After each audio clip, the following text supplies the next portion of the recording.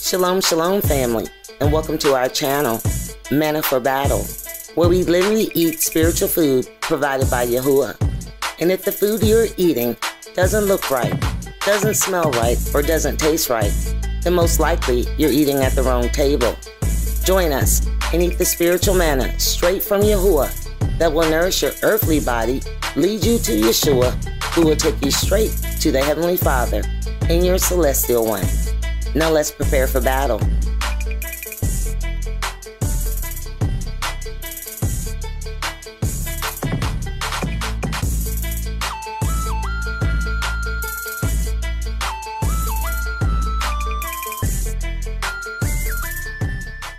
Shalom, shalom, family. Let us pray. Heavenly Father, Creator of the heaven and the earth and all that is in them, hear the prayer of your daughter, a child of Abraham, Isaac, and Jacob. Father, forgive our sins and the sins of our ancestors. We have committed great abominations against you. Remove the scales from our eyes, that we may see clearly to understand your words as they lead us safely home to you. Selah. Hear the words of the Most High in Psalms chapter 63 in part, verse 3 through 11. Because thy loving kindness is better than life, my lips shall praise thee. Thus will I bless thee while I live. I will lift up my hands in your name. My soul shall be satisfied as marrow with fatness, and my mouth shall praise you with joyful lips, when I remember you upon my bed and meditate on you in the night watches. Because you have been my help, therefore in the shadow of thy wings will I rejoice.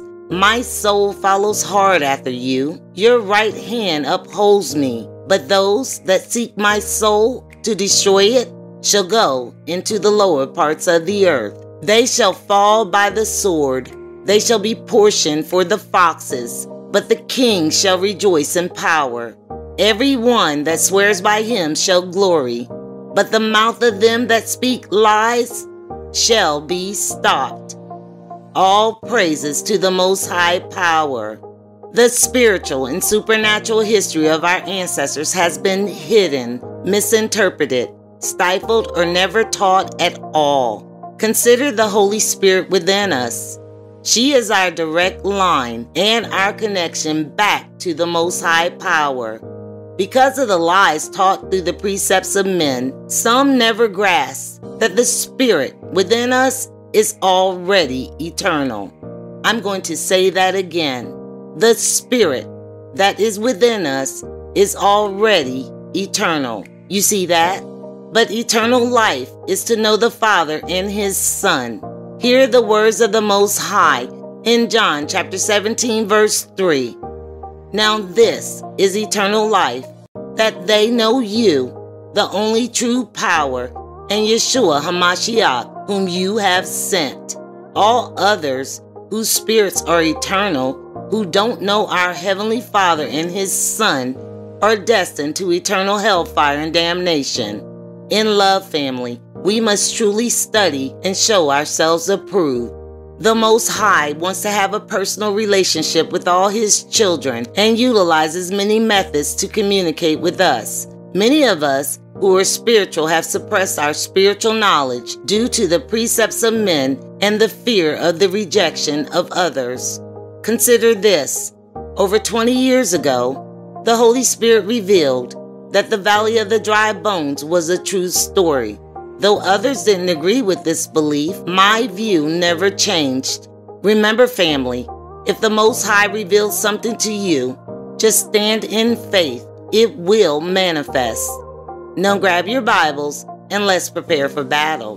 We stated that the Holy Spirit revealed the Valley of the Dry Bones was a true story. So let's search this matter out, beginning with a summary of Ezekiel chapter 37, verse 1 through 14.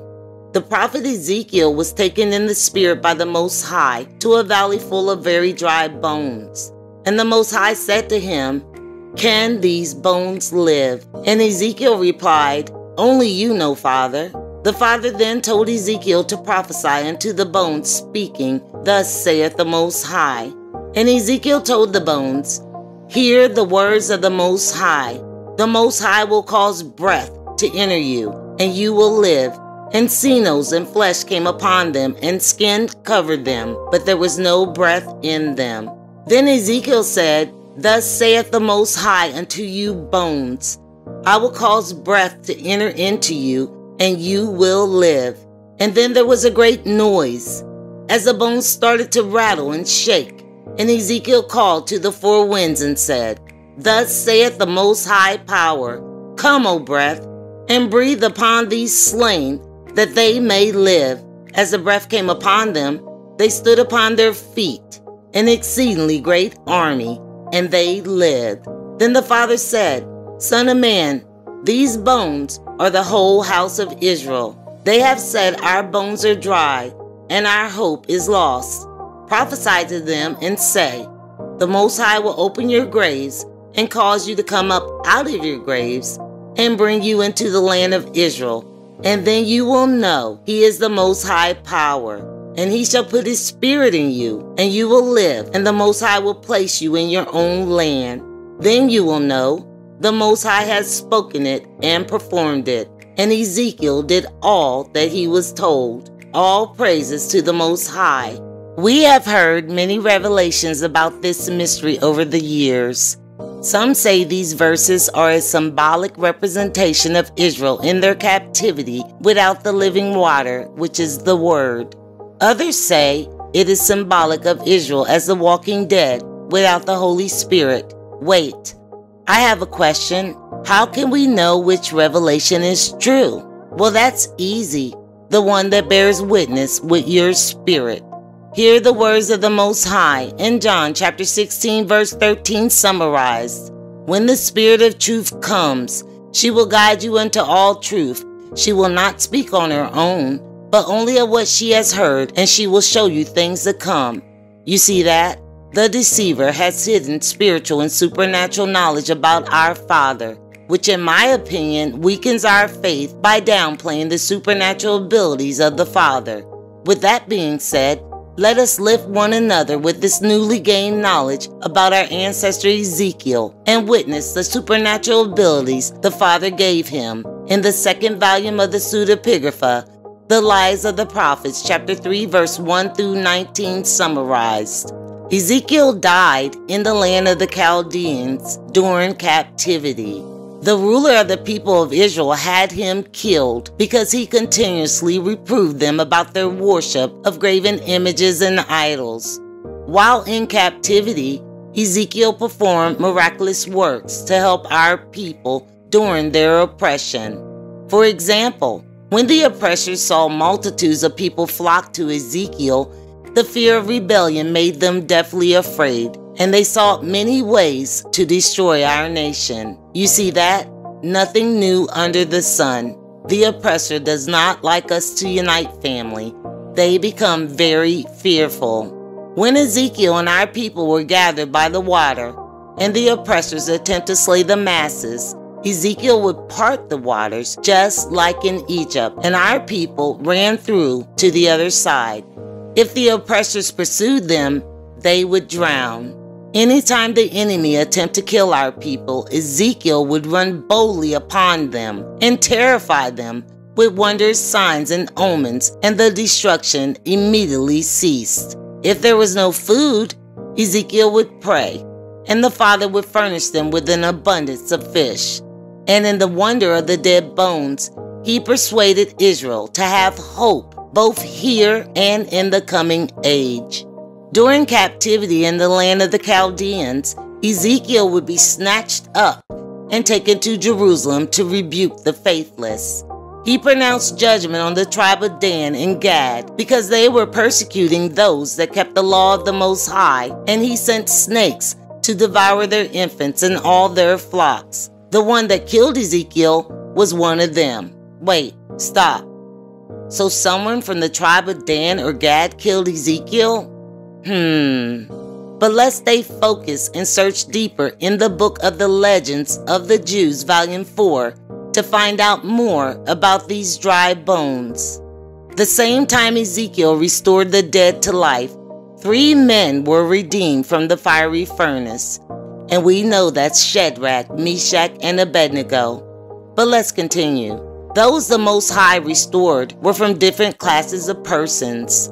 Some were the Ephraimites that had perished in the attempt to escape from Egypt before Moses led the whole nation out of the land of bondage. Others were the godless among the Jews that had polluted the temple at Jerusalem with heathen rites. Along with those, still more godless, who in life had not believed in the resurrection of the dead. Wait, I have a question. Ezekiel resurrected people before the Messiah? Yes, he did, with the power of the Most High. But let's continue. Ezekiel also revived many handsome youths that were slaughtered because of the heathen women who were obsessed with our youth. It's sad to say, family, but this still happens till this day. Many of our ancestors that worshiped the idols of Babylon, if they were caught and found guilty, were put to death. Nebuchadnezzar's idol was at the Valley of Dora, which we know as the Valley of the Dry Bones. And at the solicitation of idol worship, he brought the idolaters forward and shouted, "You know that your power can help and save. Nevertheless, you pay worship to an idol which is incapable of doing anything. This proves that you have destroyed your own land by your wicked deeds, and now you are attempting to destroy mine through your iniquity." Then 60,000 Jews who were idolaters were slain in that valley. Ezekiel was given a vision in which the Most High bade him to repair the Valley of Dora. It was here that Ezekiel was asked, could those dry bones live? And the Most High dropped the dew of heaven upon the dry bones, and Encino's flesh and skin were placed upon the bones. At the same time, the Most High sent forth winds from the 4 corners of the earth, which unlocked the treasure houses of souls and brought back each soul to its own body. You see that? All came to life except one man, which the Most High told Ezekiel, this man was a usurer. In spite of the marvelous miracle, the men restored to life wept because they feared they would have no share at the end of time in the resurrection of the whole Israel. I'm going to read that again. The men restored to life wept because they feared they would have no share at the end of time in the resurrection of the whole of Israel. But the prophet Ezekiel assured them in the name of the Most High Power that their portion and all that had been promised to Israel would in no wise be diminished. All praises to the Most High Power. Family, never fear to believe the unbelievable when thinking about the Most High Power. Most likely, your thoughts are right. The Most High can do anything, and all things that are hidden in the dark will surely be brought to the light. Shalom, family, and thank you.